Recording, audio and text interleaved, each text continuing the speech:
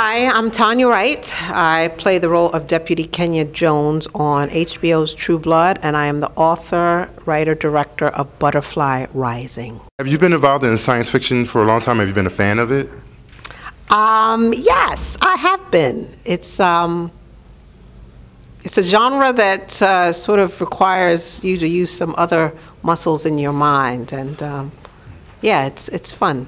Fun place to be. and what's it like being on True Blood and being involved in that storyline, and you know, where vampires and all these other kind of mystical things are like real in this environment? Well, you know, if you look at the show, according to Miss Deputy Kenya Jones, vampires are not real at all, ever. And she is aggressive in her stance about that. But, you know, I like to think that there is opportunity for all kinds of otherworldly things in the world. And so, yeah, you know, Kenya and I are different in that regard. And so you're acting, you're writing. Do you find one genre gives you more freedom to express who you are than the other one, or is it just at the time, the subject matter? Well, I like to always say that my acting helps my writing and the writing helps my acting. Certainly as a writer, I have the ability to create a world from nothing.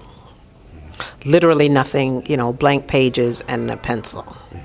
And so as an actor, things are a little bit more laid out for you in terms of story, in terms of pretty much most things. And so, I would say as a writer, I have a little bit more freedom. I feel like I'm the original creator as a writer. I am a co-creator as an actor. Okay. And can you tell us about the book you have now that Yes. you're here for today? Yeah, I'm very excited. It's a book called Butterfly Rising.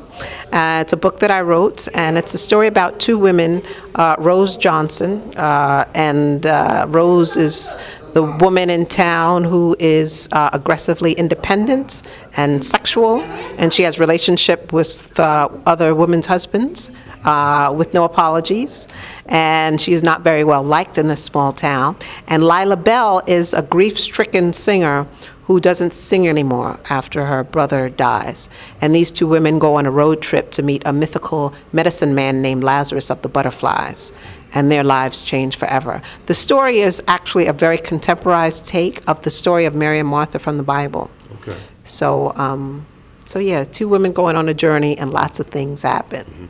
And so, what do you draw on for inspiration? And is there any advice you can give to some of the viewers that will watch you and are fans of you on True Blood that want to go into acting, want to go into writing?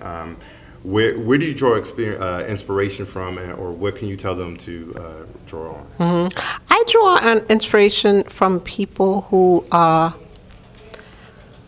aren't necessarily famous, but who make fearless choices about their lives. And people with courage inspire me. There are some famous people who inspire me. Oprah Winfrey inspires me. Tyler Perry inspires me. I like to study people who are successful in doing the thing that they set out to do, and the steps that they take to do that. Discipline inspires me.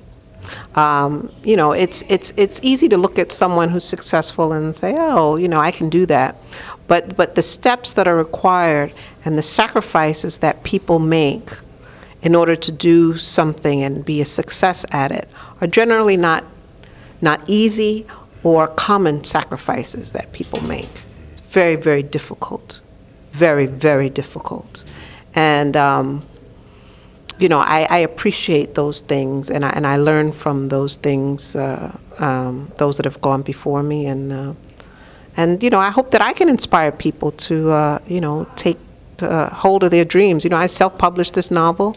I wrote and directed this movie independently outside of the conventional Hollywood studio system, and if there's one thing that I would be excited about after the culmination of all of this is that I hope that I inspire people to take hold of their own dreams and get it done, and not necessarily wait for permission, not necessarily wait for the right time or these sorts of things that we put on ourselves to delay progress, to delay going forward, to delay just taking the first step.